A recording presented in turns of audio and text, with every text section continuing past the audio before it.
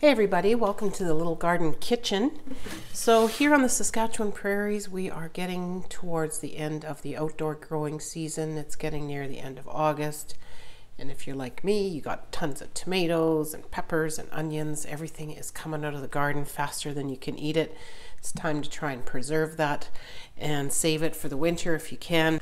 So I have here a whole pile of tomatoes, different varieties. I got Romas, I got cherries, I got some other small sized tomatoes. I'm not even sure what they all are.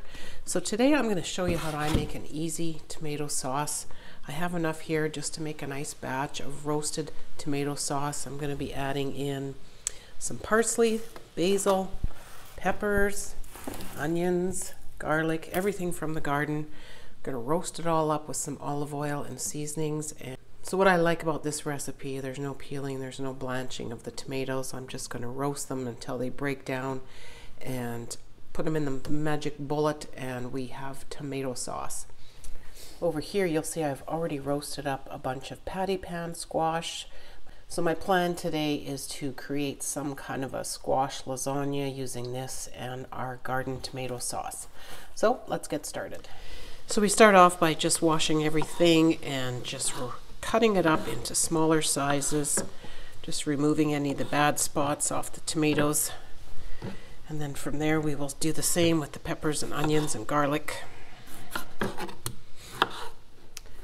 So next going in is some fresh peppers from my garden. I got some green peppers here, some sweet bananas, and some sweet Italian frying peppers.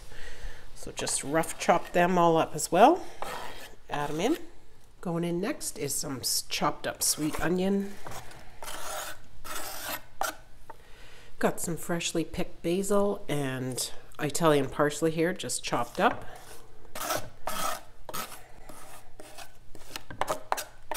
Okay, so this is looking really good, smelling really good. So I'm just going to add another generous pour of olive oil all over here.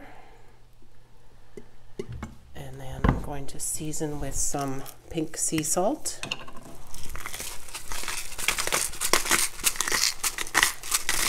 Everything is just eyeballed. It's up to you how much you want to add. I don't really have any special measurements here. Got some fresh ground pepper. And if you have more fresh herbs like oregano, thyme, definitely put those in here. I just don't have any right now. I do have some dried thyme leaves. I'm going to add those in.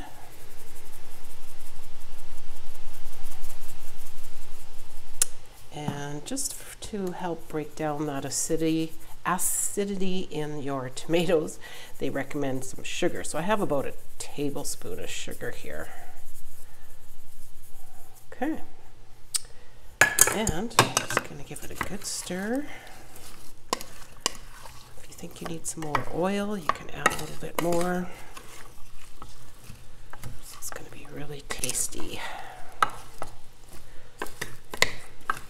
Just such a great way to use up a lot of vegetables that you bring out of the garden. I don't have a very large garden, so I don't do a lot of, big canning or freezing, preserving. So just being able to make small batches like these works really well.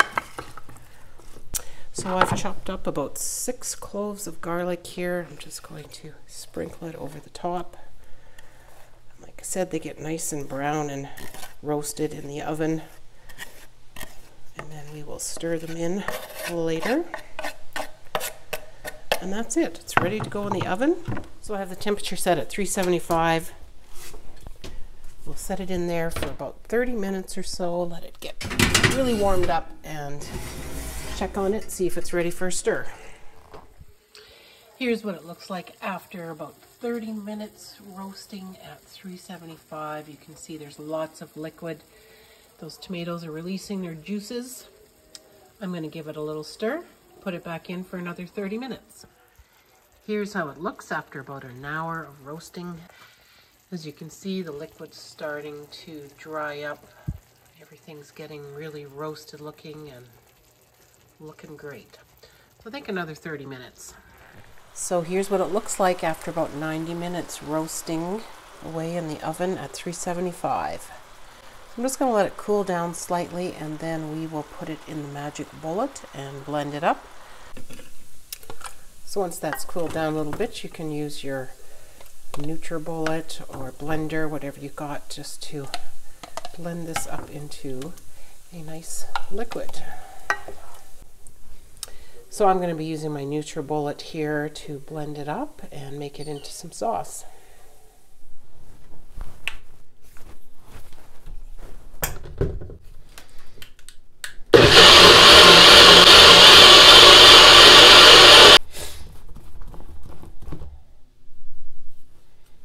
Blended it all up, as you can see.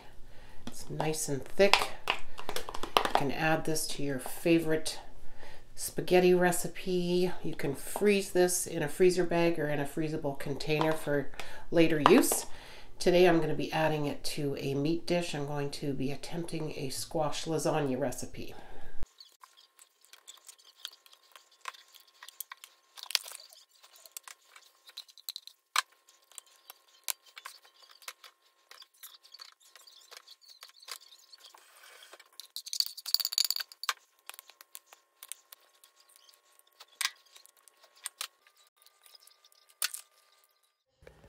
So I hope you will give a try to this easy to make tomato sauce recipe.